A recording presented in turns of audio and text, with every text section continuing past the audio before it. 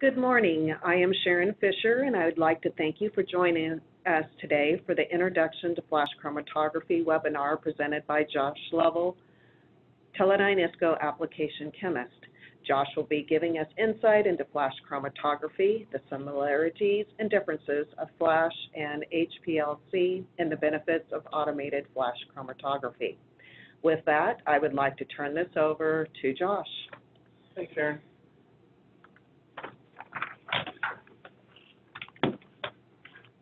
Thanks for joining us today. We'll be doing our introduction to flash chromatography. If you guys have any questions, feel free to enter them in the question box on the side, and we'll get to them at the end. But thanks for joining us today. Today's outline for today is we're going to be discussing what drives chromatographic separation, some similarities and differences between flash and prep, and why you may prep HPLC and why you choose one over the other. We're going to show some benefits of automated flash chromatography, getting started with flash chromatography, including choosing stationary and mobile phases, going from a TLC method to a flash method, and then some different flash loading techniques and guidelines. And then ultimately, we want to focus on how to optimize our baseline resolution, because that's where we're going to gain the most efficiency for our separation. And then finally, we're going to talk about our next-gen automated flash chromatography instrument and how it can offer faster, greener, and better separations for your use. So how does chromatography separate compounds? We have two phases in our liquid chromatography, our mobile phase and our stationary phase, our column packing.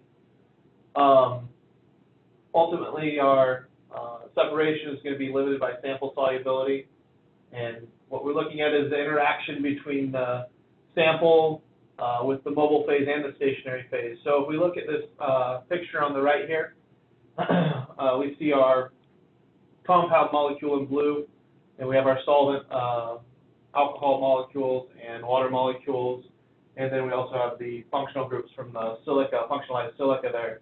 And so the interaction between the compound with the solvent, with the functionalized silica, in this case C18, functional group, is going to dictate how quickly that molecule moves through the stationary phase and down the column. Kind of the same principles are going to apply for normal versus reverse phase as far as that interaction between the stationary phase and mobile phase in your compound. So what is flash chromatography? And the purification technique utilizing the stationary phase and the mobile phase. And originally, this was developed to replace open column chromatography, a large glass columns, and gravity-assisted separation of compounds down the silica with solvent. We applied pressure to the column reservoir to speed up the mobile phase, and now this pressure is applied via pumps. Traditionally, this is used silica gel as a stationary phase, and this is your normal phase. Allows for normal phase, mobile phase use. So why would we want to choose using prep HPLC or flash chromatography? And ultimately, the goal of the two is to purify a mixture of compounds. So we have the same goal for both of them. And we can quantify the separation between the compounds using the resolution equation. And so the actual equation isn't, we don't need to know the specifics of the equation, but knowing the parts of the equation helps define why we want to choose certain conditions and how we can fine-tune conditions to improve our resolution. And so those three parts are efficiency, the second part is selectivity, and the last part is retention. And so we'll discuss some different ways that we can adjust these variables via experimental conditions to improve our resolution and which ones offer us the most to gain. If we look at a flash and a prep HPLC system, the general flow scheme is very similar. We have our solvent reservoirs, gradient pump, that forms the gradient, solvent pumps. We have a valve to introduce our sample. We have our column that offers the separation, and then that leads to a detector. And when you're doing flash or prep, that's normally going to give you divert to a fraction collector so you can have automated peak collection. If you do an analytical HPLC, this is where you go ahead and do your integration or quantitation of your results. Now for the differences between flash and prep HPLC. So flash chromatography is low pressure, so less than 300 psi, and HPLC is going to be a higher pressure system, usually greater than 1,000 psi. Flash chromatography has smaller particle sizes because of this pressure limitation. These are lower efficiency columns. They're less expensive and they're disposable. But because of the larger particle size, we don't have the same separation efficiency we see with an HPLC column that has a smaller particle size, which offers increased resolution. But that's the trade-off of being more expensive. However, those are reusable columns. So flash chromatography really focused on purification as fast as possible. We want to get as much compound as pure as fast as possible. Prep HPLC is really a focus on analysis, quantitation, and prep HPLC is really used in late-stage purification so we can really get a high purity sample of our compound. Flash chromatography is high flow and high sample loading, and with prep HPLC you're going to be looking at reduced sample loadings because of the functionalization of the silica, which reduces your sample loading ability. So traditionally normal phase would be flash chromatography, which increases sample loading, and then modified silica for HPLC, and a lot of types have C18. All those, we'll see some different phases that we'll discuss later also. And this is going to be a reverse phase technique traditionally. So prep HPLC offers you higher resolving power. It also offers some information-rich detection options, allows for quantitation and analysis. Then there's a broad range of stationary phase chemistries that are offered. You see many analytical columns with various different stationary phases and chemistries that allow for a lot of different selectivities by changing our stationary phase. Flash doesn't have as many stationary phases available, but there's still a variety that you can choose from.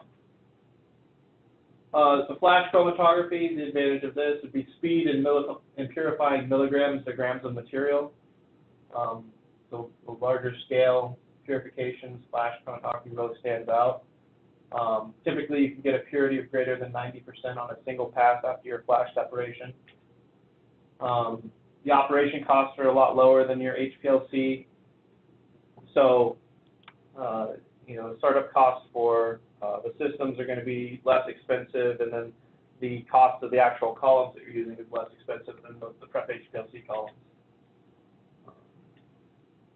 The other thing is you're able to put more sample on your onto these columns than the prep columns, and this allows you reduce cost and solvent savings, basically.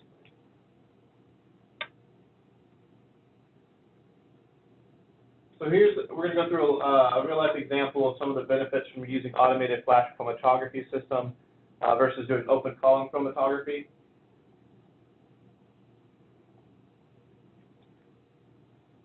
So the benefits of automation. So this example, we're trying to separate these two amides. They have RF values that are within 0.1 of each other, so they're fairly close eluting. The TLCs here on the right, 30% ethyl acetate and heptane here, you can see the spots are pretty close together as you visualize it. So these are pretty close eluting. It's going to limit the amount of compound we can load on the column. You can see the two compounds there. So when we do an open bed column or open column chromatography through glass column in the hood, our goal is to achieve 100% purity of both compounds. To do that, we're not able to do a gradient very easily with the open column chromatography. So we would have to do like an isocratic method. And to do that, we would have to use a 20% ethyl acetate and heptane solution to get the kind of resolution we would need to separate out the compounds. So you can see if we do a stronger solvent, we can do it in a shorter amount of time, but we're getting more of a mixed mixed fractions between the two compounds in the 30% ethyl acetate heptane. And we can improve the resolution and separation using 25% by reducing that percent B polarity solvent strength. And then we can finally get separation into individual test tubes using 20% ethyl acetate heptane. So we get 22 total fractions when we get complete separation using the open column purification.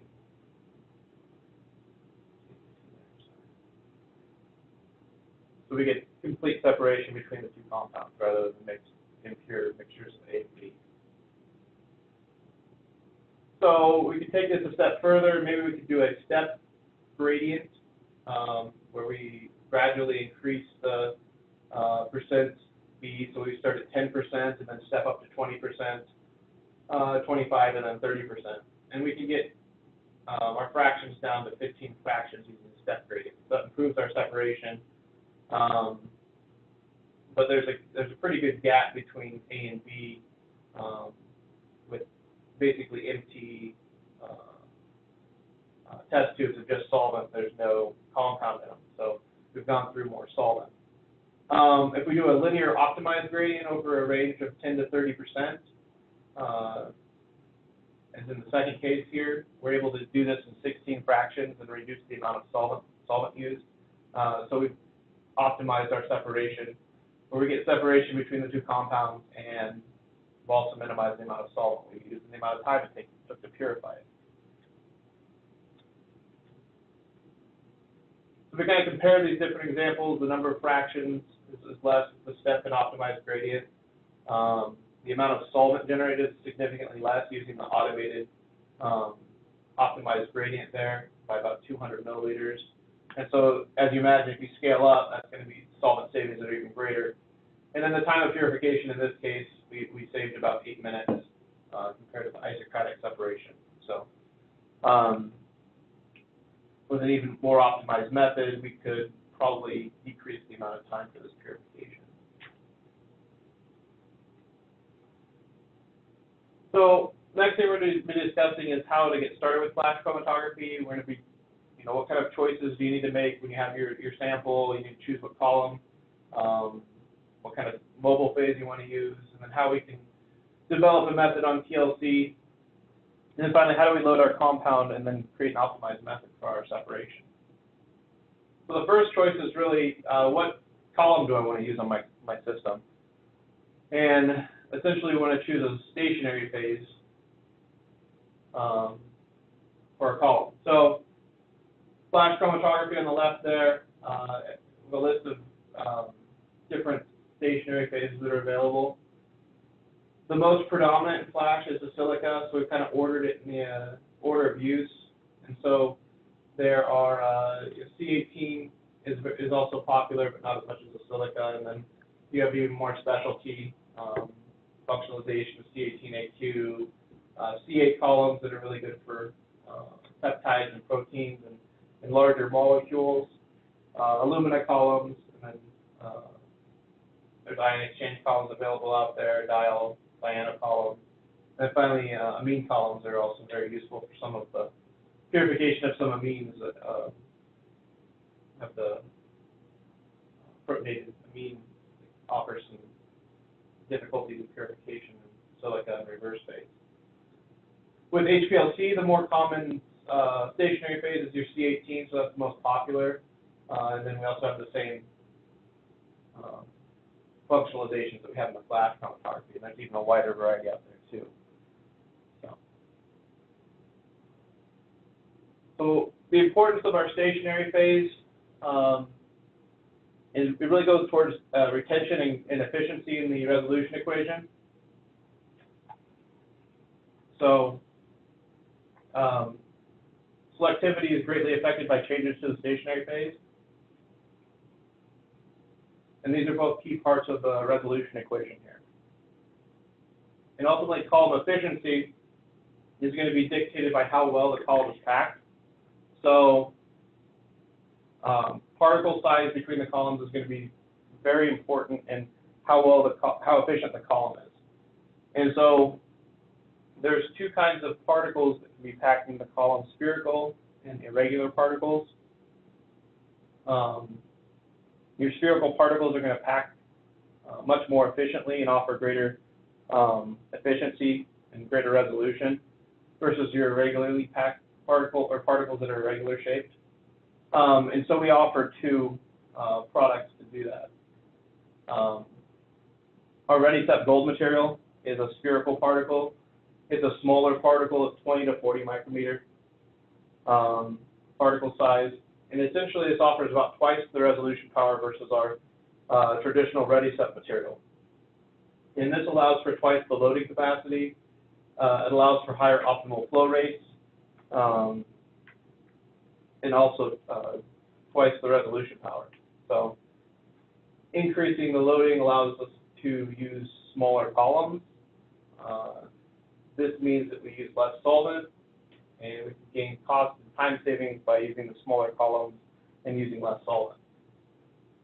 So kind of to illustrate the loading effect, so if I have a gold column and I can load up to 20% of my sample silica weight on there, so I could load 2.4 grams of compound onto a 12-gram column, onto a gold column. To load that much onto a traditional ReadySep column, which has the irregular particles, I would need to go up to a 24-gram column. So basically, I can scale down a column size by using the gold material. Now, the importance of that is not only using a smaller column, which is cheaper, but we can also decrease the amount of solvent we can use, which I'll illustrate in a sec. But basically, the idea here is if you use proper scaling, you're choosing the proper column, is that we can maximize efficiency and meet need to minimize excess. So we want to choose the smallest column that will provide an adequate separation. The higher quality silica provides a superior separation, and that increases our loading capacity, allowing us to do this. This leads to reduction in solvent use, time of separation, and cost savings. And then also doing a scouting run on a smaller column if you have a large-scale purification allows you to establish the loading amount and then verify and optimize your method so it's more efficient. And so we can do this to all of our methods as far as optimizing them to minimize the amount of solvent that we're using. This allows us saving time and money, and it's being green, so that's very good. So to illustrate how we can, the actual solvent savings by scaling to the correct size column using the gold column. So if I were to choose to purify the 2.4 grams of material on a ReadySep column, or on a ReadySep gold column versus a ReadySep column, I would save about 200 milliliters over that separation. As I scale up, my savings are more, or as I go to larger columns, my savings are more. So as I scale down from a 40 gram to a 24 gram column, I'm saving almost 300 milliliters. And then again, from the 80 to 40, it's almost 650 milliliters. And I'm saving almost 2 liters if I'm working at the 220 gram scale, and I can scale down to the 120 gram column. So those are significant solvent savings that you guys can realize in the lab by scaling down to the next smaller column using the gold columns.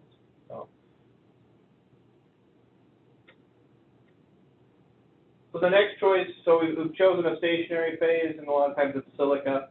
So if we're working in silica, we're working the normal phase traditionally. So we're looking at hexane ethyl acetate, maybe DCM methanol.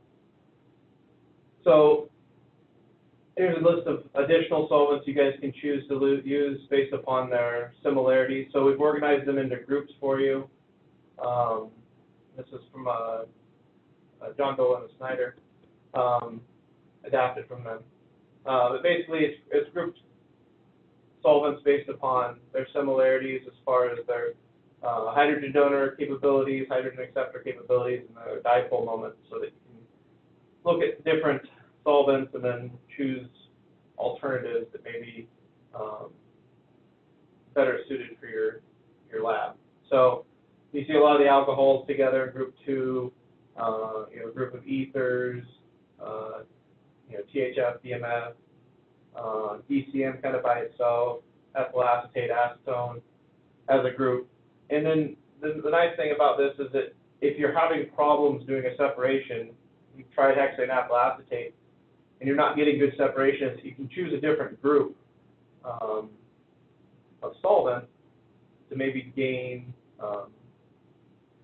some selectivity by switching up to a different group. So something that's different rather than switching to a solvent that is very similar. So this kind of guides you in choices and allowing you to eliminate possibilities for better separation. Here's another way we can quantify the differences in the solvents. So we can look at the polarity of the solvent and realizing what the solvent strength is. So, at the bottom, hexane is a traditional base solvent that's used, and a lot of times you'll mix that with ethyl acetate as a polar solvent.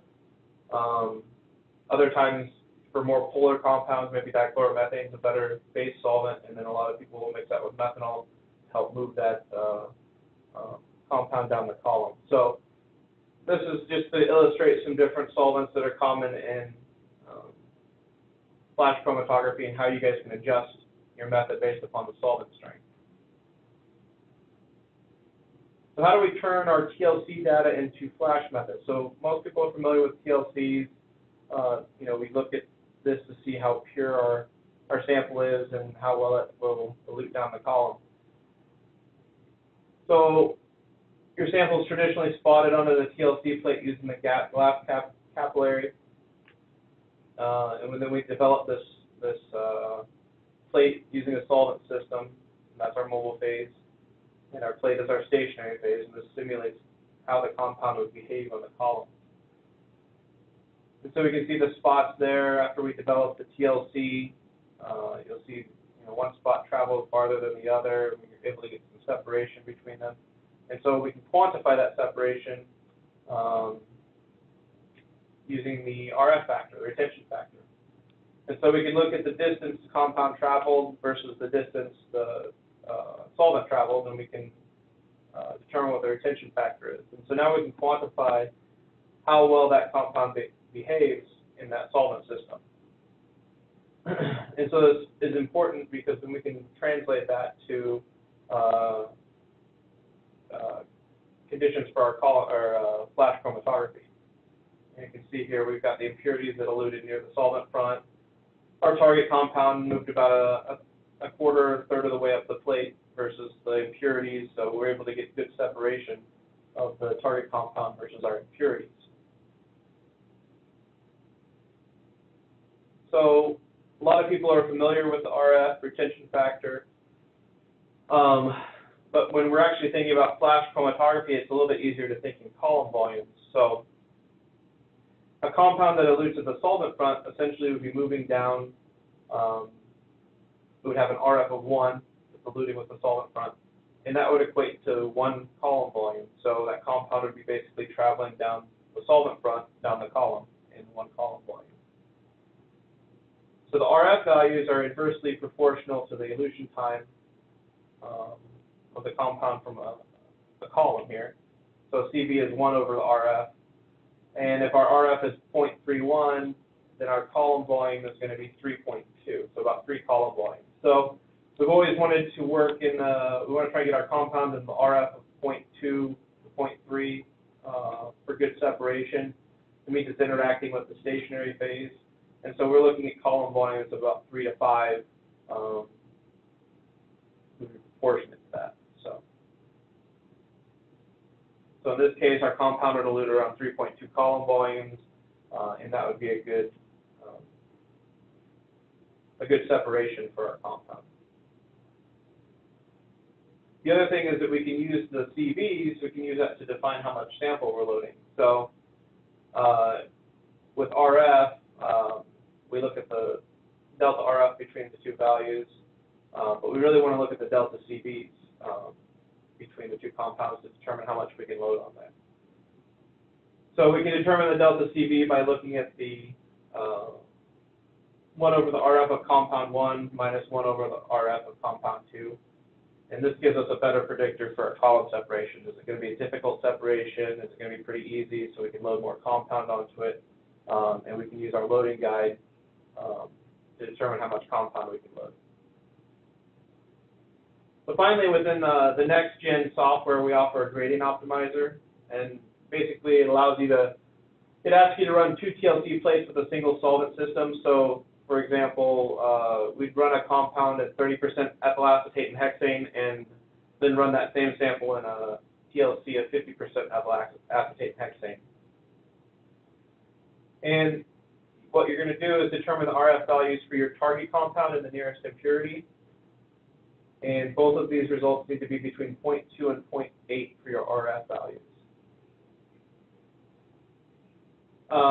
You're going to plug these values into peak track, and then an optimized gradient is developed. So we've ran the 2 TLC plates here. It comes up with these RF values. We'll go ahead and plug them in. You'll notice the gradient optimizer tab on the top right there, the method editor. It'll bring up this window with the instructions we just described. And then you need to plug in the values for your solvent system and your impurities, and it'll go ahead and calculate a gradient for you. So you'll hit OK, and it'll create an optimized gradient for the separation to isolate your target compound.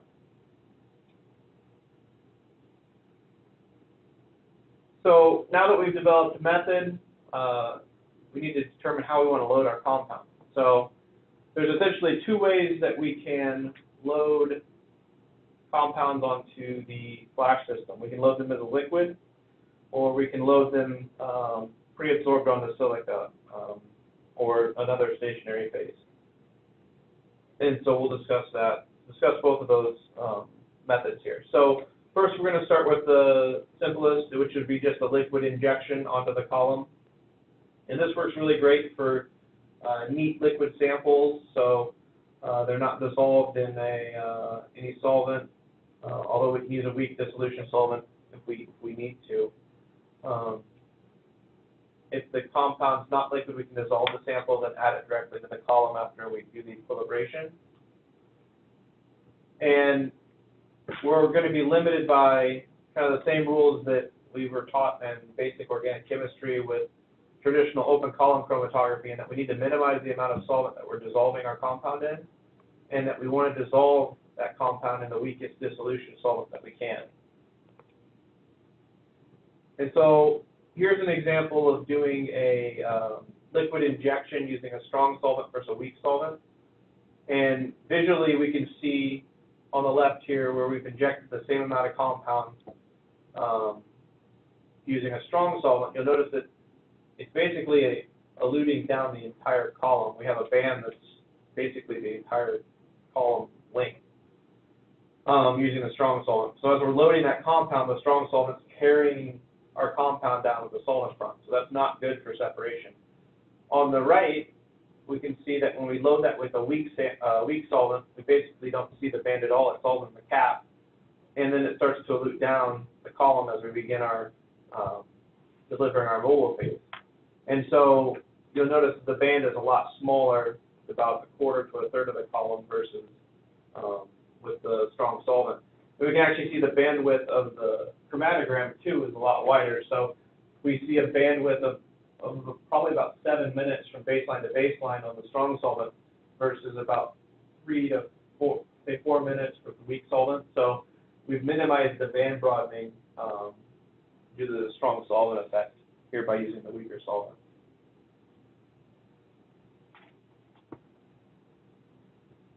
An alternate way to load our sample, and probably superior, it offers superior results in most cases, is to use your solid sample loading. And so this is really good for hard to dissolve compounds that would require you to use a large amount of strong solvent to do a liquid injection. This offers you good resolution. It's going to minimize your band broadening and then increase your separation efficiency because we've minimized that band broadening.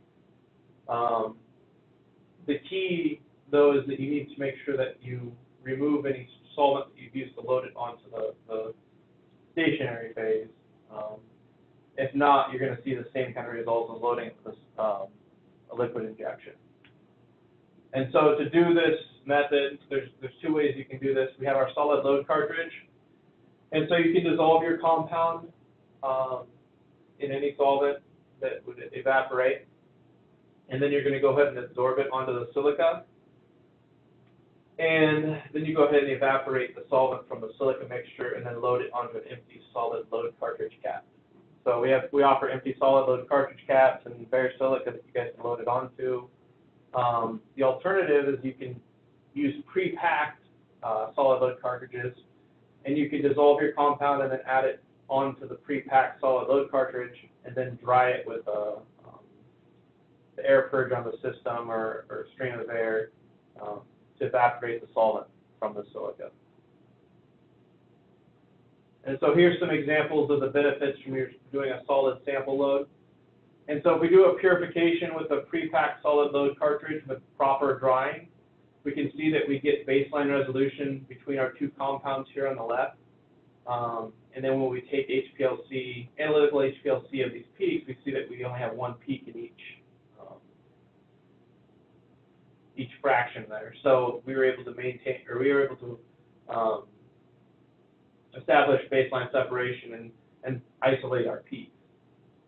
Now, if we did that same sample on a solid load cartridge that we didn't dry prior to running, you can see that the peaks start to coalute, and we don't have resolution. We don't have baseline resolution between the peaks. And then when you do the analytical HPLC, you can see that there's a minor component there in both of those samples.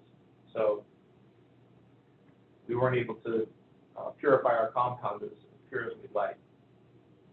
So that's why it's important to go ahead and dry your sample load cartridges. And you can also compare this to your liquid loading too. These are kind of benefits you would do, but gain from doing the solid sample loading. And finally, the last section about method development is thinking about ways that we can improve our baseline resolution and improve our separation. And so flash purification, it's always a balancing act. So I mean, our goal is to get as pure a compound as possible, but we need to balance that with time, solvent, and cost savings. And so ultimately, all of our separations are unique. Everybody has different compounds and different properties of the compounds they're trying to separate. So every separation is unique. But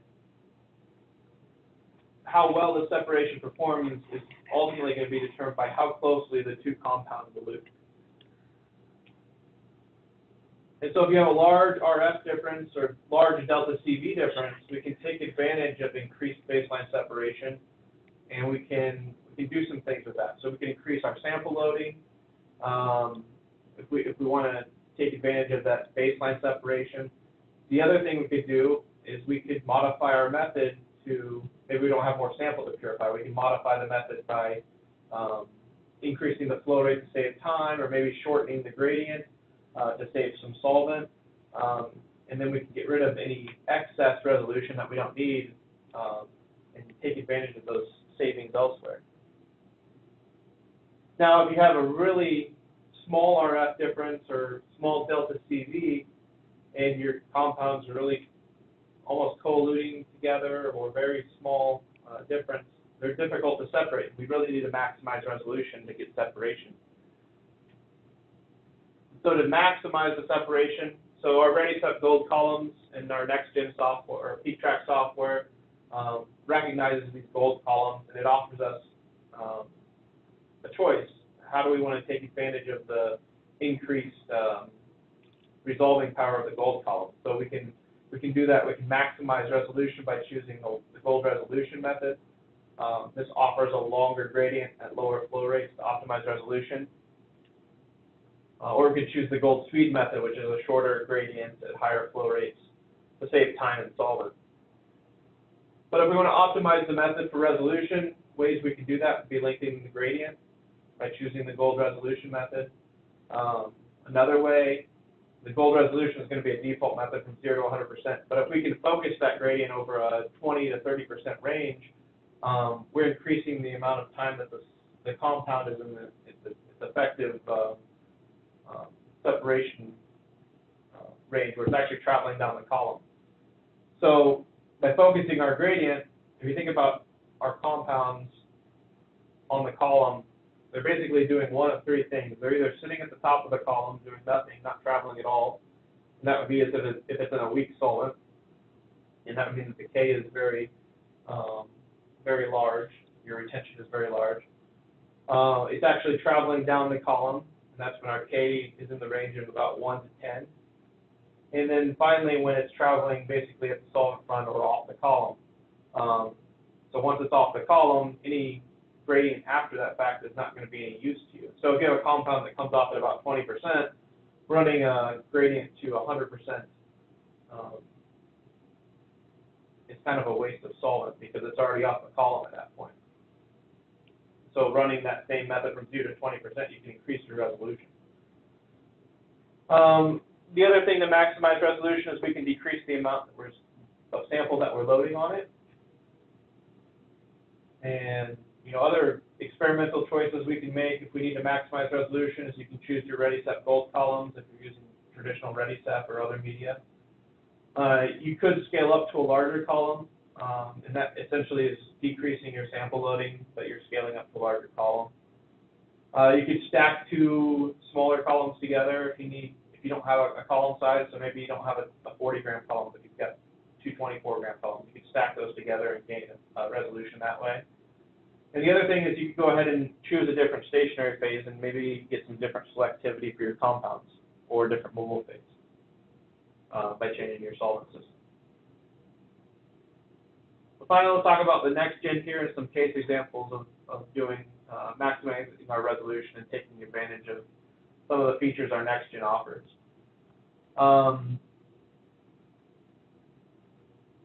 So this is an illustration of our ReadySep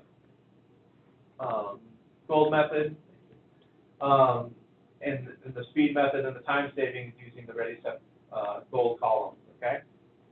So on the left here, this is the ReadySep using the gold speed method. So it's a mixture of two compounds, and we get fairly good separation there between the compounds. There's some correlation between the compounds, but it's to help illustrate this case. So using that's a traditional ReadySep column on the left, sorry. So when we go to the gold column, you can see the improvement. We can get baseline resolution basically between the two compounds using the ReadySep gold column and that same gold speed method. And to illustrate how focusing the gradient improves your baseline resolution, so now we can use the ReadySep gold column using the focus gold speed method. And so it's running from about 25 to 35%. It's over a 10% range. And so you've maximized your baseline resolution from where it was basically peak to peak. Now we have about 20-second baseline resolution between the two compounds. So this is to illustrate, one, going to the ReadySep gold, and then two, focusing that range down to maximize resolution between those two compounds. And so the time savings by doing the gold speed method, we can save up to 30 to 60%, depending on what column size you're using from our previous generation, the RF Plus there. So there's been significant savings in time down to 3-minute method on a 12-gram column, 5 minutes on a 40-gram column. So there's a lot of time saving. There's even time savings on the default side there. You can do a 8-minute method on your 12-gram column and still get very good resolution. And that's still 50% time savings versus our old instrument. Additionally, the capabilities of the next gen, we can go up to 300 mils a minute versus the previous limit of 200 mils a minute. So this allows us to maintain similar linear velocity across the range of columns as we scale up, and offers us time savings because we're able to go into a higher range of flow rate at the larger columns. So in the case there at the 40-gram column, 12-minute method, 5-minute method for the speed, and 40% time savings for both almost. So the next slide is how we can improve the resolution by changing columns and using our ReadySep gold using the resolution method. And it illustrates kind of the same point from before. So using the default method with the ReadySep, instead of the speed method, we can get baseline separation. We can improve that separation further by using the ReadySep gold and the gold resolution method. And then finally, doing the focus gradient, we can get about a minute of baseline separation between the two, where with the gold speed method, we had about 20 seconds of separation. So this is just to illustrate it for these two compounds and the kind of the savings you get by going to a focus gradient and going to the ready, set, fold column. So the solvent savings on the next gen with optimized methods. From our previous generation, we have solvent savings from 7 to almost 50% on the methods because of the changes in the dwell volumes of the system. We've increased the method efficiency to maximize the solvent savings across all the column sizes. And an additional feature of the 300 plus that is new is the baseline correction feature. And this allows you to run a short pre-run gradient to measure your baseline resolution, baseline absorbance, sorry, as the gradient's progressing. And we can subtract that baseline from the run. And this expands your detection abilities across all wavelengths. And so we're not limited by solvent UV cutoff anymore.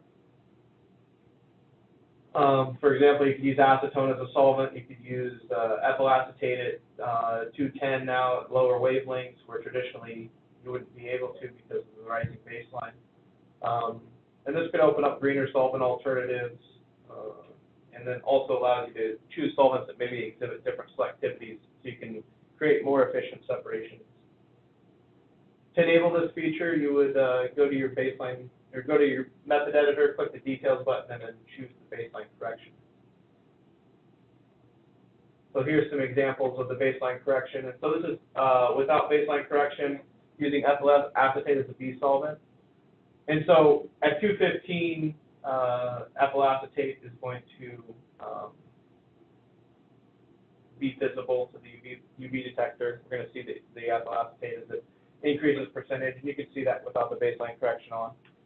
We can't see the peaks, especially the second peak. But with baseline correction turned on, we can observe both of those peaks in the baseline. We don't see that baseline increase with the percentage of ethyl acetate. Another example is, in this case, we're using acetone as a solvent. And so you can see on the bottom example there, you can see that the baseline increasing with acetone. And then the top example there is with baseline correction on, and we're able to use acetone as a solvent alternative. The next gen, a good feature for reusable columns, if you're using the C18 columns or reusable columns, is you can track the column data on your, using the RFID tag on the column. You click the column data tab in the method editor, and it'll tell you how many times that column's been used, what was the last flow rate it was used at, and what solvent was last used on it, the date of last use. So it's a good way to keep track of your columns that a lot of people maybe aren't aware of. So I want to let you guys know that. And finally, we're going to, some of the safety features of the next gen that are nice is active solvent waste level sensing. We have it'll show you how much solvent you're going to be using before you begin your run, so you don't waste time by running the column dry. It's also going to stop the run if you run out of solvent, or if the waste level sensing detects a full container, so you don't have an overflow. There's the optional vapor hood if you want to use vapor enclosure for the next gen. You can hook this up to a snorkel outside of the hood.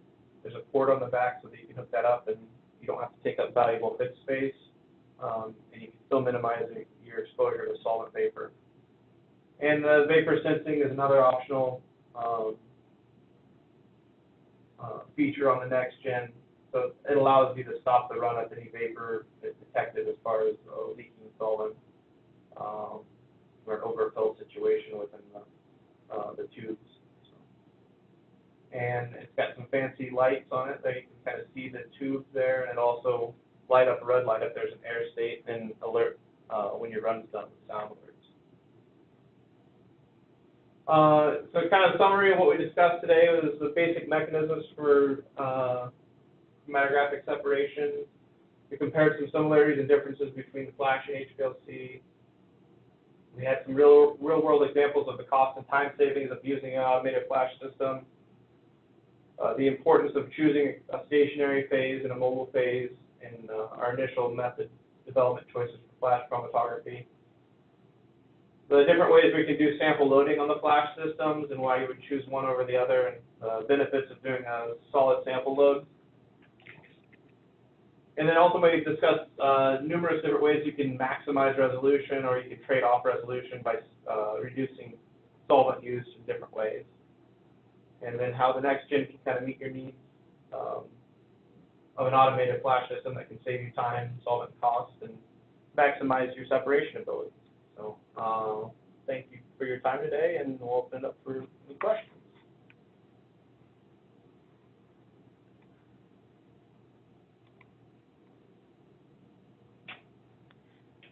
Well, at this time, there are no questions. We'll leave it open for a little bit to see if any of you do have questions.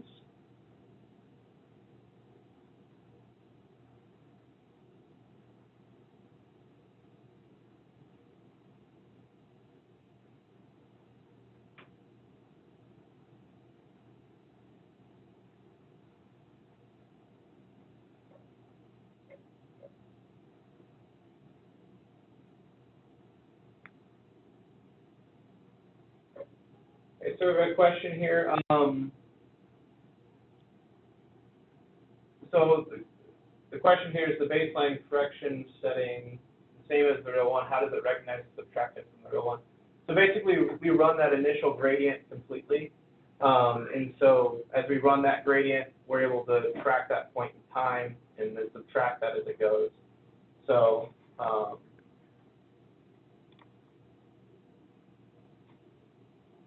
that feature works fairly reliably in that regard.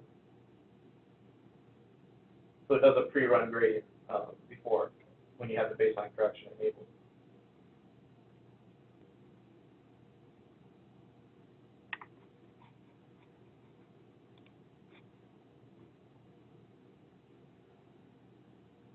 So the baseline correction is kind of a neat feature. It allows you to, open up some non-traditional solvents that maybe you guys were limited in using before. Acetone is kind of a nice alternative to ethyl acetate sometimes. Offers a little bit different selectivity for some different compounds. Another one that people, another solvent that might be advantageous for people to use is toluene as a solvent there. Also that would take advantage of the baseline correction feature.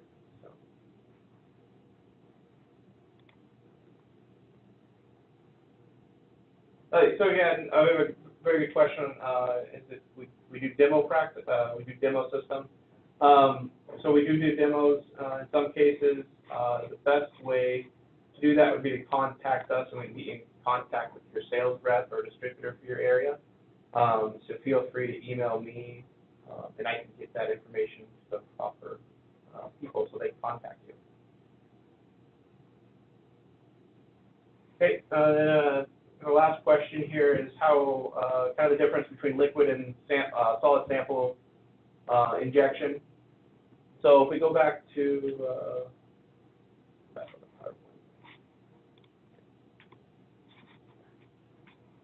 go back to this section, please.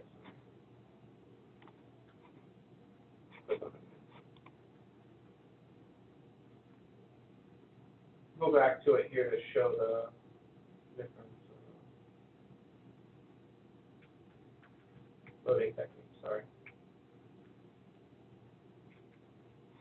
So the two methods here, so we do liquid injection. I like to use this really on samples that are liquid without any solvent added to them. It's going to give me the smallest band, basically, as it'll loop down the column. So when we do our separation, we're always going to be limited by our starting band, right? That's going to be kind of our initial limitation. So anytime we can minimize the initial band, is going to be beneficial to increasing the separation efficiency. So in this case, when we load this with a strong solvent, this compound wants to start traveling down the column right away with it. And so that's going to cause band broadening. If we use a weaker solvent, that compound's not going to travel once it gets onto the silica at all. It's going to basically interact with the silica and sit there. And so when we do weak solvent dissolution and it's a compound that's not traveling probably until later in your chromatography, we get a good band size like on the right. Now if we do the solid sample load cartridge,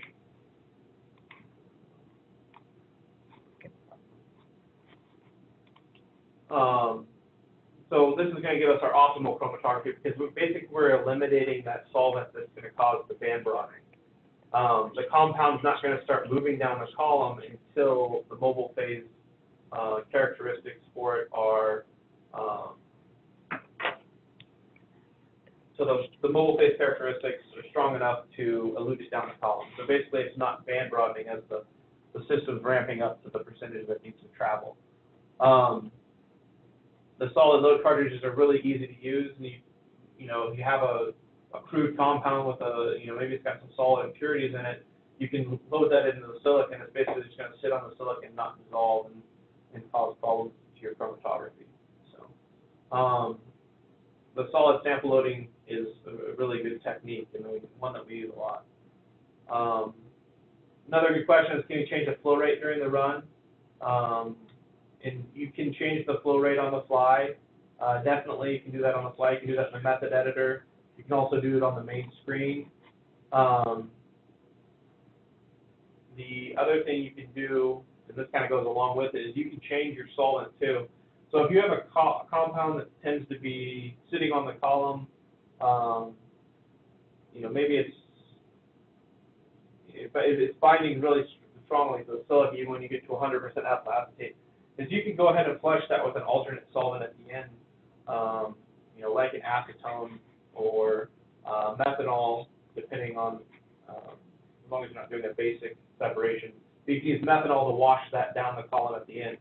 So you can build that into your method, or you can do that on the fly. You can change your solvents on the fly too, at the end of the run, flush your compound off the column. So one of the questions was how to wash the column at the end to get your sample out, because the sample's getting stuck to the column basically. So that's one way you can do it. But you can do that in the method editor. You can do that in the on the main screen on the fly. You can change from one solvent to another and change those percentages and the flow rates there. Changing the flow rate probably isn't so helpful as your compound's coming out. We're already kind of in an optimal flow rate range, so once it's traveled down the column and you're starting to detect it, it's towards the end of the column anyways. You don't really have much to gain there. The default flow rates for our methods are chosen to optimize your separations there. If you guys have any further questions, feel free to reach out to me via email. I'd be happy to answer your guys' questions. If you need contact information for our sales reps or distributors, feel free to reach out to me. I can get you in contact with them. But I appreciate your guys' time today, and look forward to talking to you guys in the future. Thank you, Josh, for taking the time to speak to us today about this topic. I would like to also thank all of you for joining us today, and Teledyne ISCO would like to wish all of you a safe and happy holiday season. Thank you.